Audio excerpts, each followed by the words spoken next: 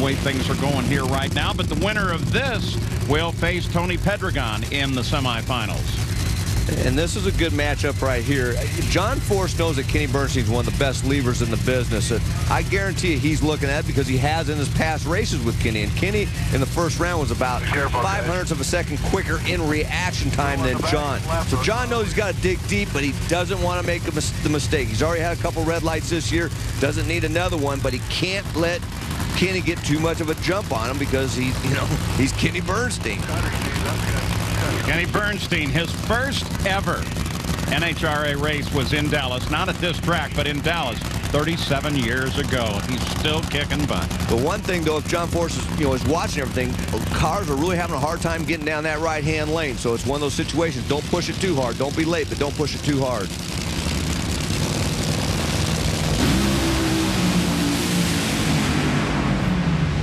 Well, John was a little late. And John, big crash.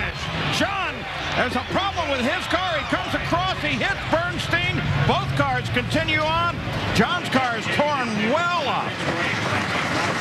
Wow, that was just a big crash.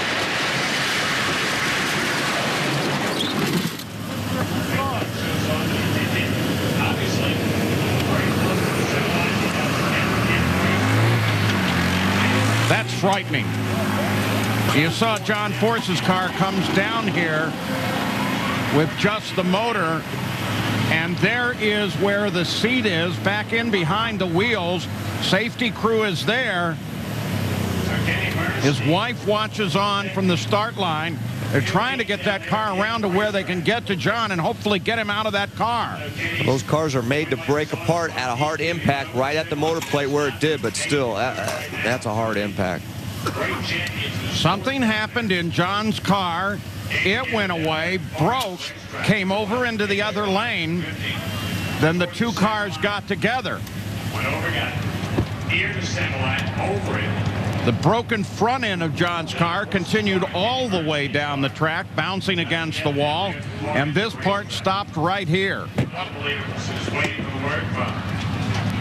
Safety folks down there at the far end of the quarter mile will pass along to you as soon as we get. This is frightening. Our vantage point of the tower directly behind the race. You hate to see that. I mean, especially all that damage. God, all we can hope is that John's okay. You know, the one thing I don't see, Mike, is I don't see a lot of real concern from the medical types who are right there. It seems to be more a concern of how you get them out of the car. Ashley Forrest has just arrived on the scene. We can see Kenny's car drifting toward the center line, fighting it to get it. Crowd continues to watch. You can see that it touched, then went over the center line. Laurie watches from the start line. Ashley got in a golf cart right away and came down here. Of course, there are some crew members there as well who know the car better, of course, than anybody. They're maybe trying to get the belts off of John to get him out of the car. And the word did just go out to fire up the emergency evacuation helicopter, but still we have no indication at all as to John Force's condition. He is still strapped into the seat, underneath the roll hoop of that car, which broke away from the front end and the engine. Ashley is staying over here on the golf cart. Something like that does happen. You saw Kenny get out of the race car. Standing there watching the top end, but they're just waiting for where you see down. Now she starts moving over toward the wall, but he's being a little protective of her. Like you say, Mike, part of the design is to get it to break, get rid of some of that energy. So in this case, that's what we hope has happened. He is. I mean, and the other thing is, though, I mean, it was a hard enough impact to break it. So, I mean, that's a scary thing in itself, because even though, like you say, on a hard impact, they're supposed to break away, let the engine go one way, still, I mean, it's still got to be a pretty hard impact to do that. Think of the things that have happened to this team this year. The death in Florida of Eric Medlin. Now this appears to be a very serious accident. Gary Gerald? Well, we just talked with Dan Brickey, who is the medical director for NHRA. He is on the phone. They are firing up the helicopter. He said John is conscious. He has injuries to his lower extremities. They will fly him to a nearby hospital for further emergency treatment. Saw John Medlin. You can imagine how his heart is beating. Conscious, injuries to lower extremity. Dan Brickey is now talking to Ashley. That's Dan with the sunglasses on the left. He directs the medical operations.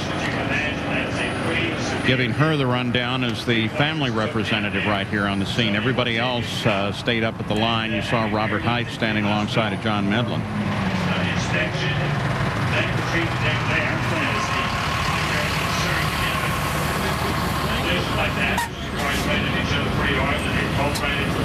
Family really comes together. You see the chaplain from Racers for Christ right there. And they're getting information back here. It's not as if those on the starting line don't know what's going on there. There's plenty of communication going back and forth, and certainly not any more crowd is needed up at the accident site.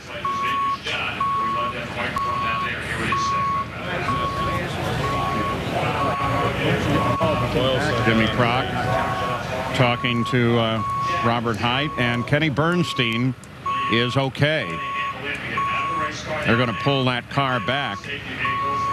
Kenny Bernstein, the other car in that incident, and really the victim of whatever happened on John Force's car. Well, Mike, while we wait for further word, let's go back and see what we can find out about this run. Watch the car on the right. Well, and the car on the left will cross the center line. You see the blocks fly over to the other side. I'm not positive that possibly something in the timing lights could have went over there, could have cut a tire on John's car. I mean, obviously that's just speculation, but you did see the pieces come over there. So, I mean, Kenny Bernstein was disqualified from the run when he hit those blocks, giving the win to John. But then, obviously, the problem set in thereafter. Let's take another look at it. Kenny had the whole shot off of the starting line, had a good run, but look at the thing start moving around. It drifts over. Once you get out of the groove here, it's a wild ride. It's really hard, a handful here at the Texas Motorplex on the other end of that concrete. When it starts slip, when you get it out of the groove, it really gets loose, and you really got to do some driving. Right there, you see the car come over, and wow, that's a looked big like hit. Something started to disintegrate in the right rear of John's car. After I didn't see the block as that critically involved in it, but it may have been, as you said, Mike. Well, I mean, it could possibly have been pieces that went over there and cut the tire. We don't know at this point. Let's take another look at it. I mean, John's got his car pretty much stuck in the groove. It's not moving around too much on the other end. At this point, Kenny's ahead. He can probably see him. I don't know if Kenny was far enough ahead that he probably didn't see him. He wasn't that far ahead. Usually got to be more about a car length out. But then you see the right rear go on the car, and then that just drove the car over into Kenny's lane. And with Kenny Bernstein crossing the center line, John Force, the car stayed in his lane, would come out as the winner of this. But then, of course, the car breaking in half after that disintegration. And John Force, they say, is conscious but has injuries to his lower extremities. So we'll wait until we hear some more definitive and accurate information to see exactly how John Force is after this horrifying accident with Kenny Bernstein. Two great masters of the sport slamming together against the wall in Dallas. The parachutes pulled the car apart. It was already broke, but then when the chutes went out, it separated the car. I thought it was the impact with the wall. So we wait for information in Dallas, and let's say a prayer for both of them.